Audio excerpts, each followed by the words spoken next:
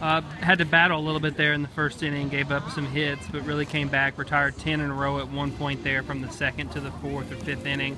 Talk about your performance in the circle tonight. I just tried to settle down and start trusting myself.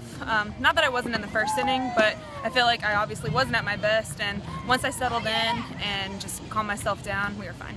Did you have any doubt that the offense wouldn't eventually come through for you there? I never have doubt with this team because you just never know with us. We always seem to find a way to come back and we light fire together, so I wasn't doubting at all. Talk about your day at the plate. Had a couple big hits. Yeah, I was just trying to hit the ball solid and stay through it and found some holes finally. It's been a little frustrating, I think, probably for you offensively to start this season. How good did it feel to get some hits and start to see that bat come into form a little bit? Yeah, it feels really good. I'm just trying to string together singles, and whatever happens, happens. If I can get extra bases, great, but I'm just trying to see the ball and hit it.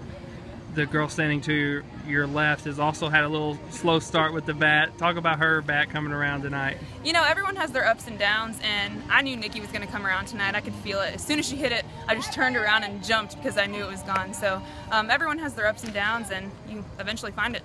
Thanks.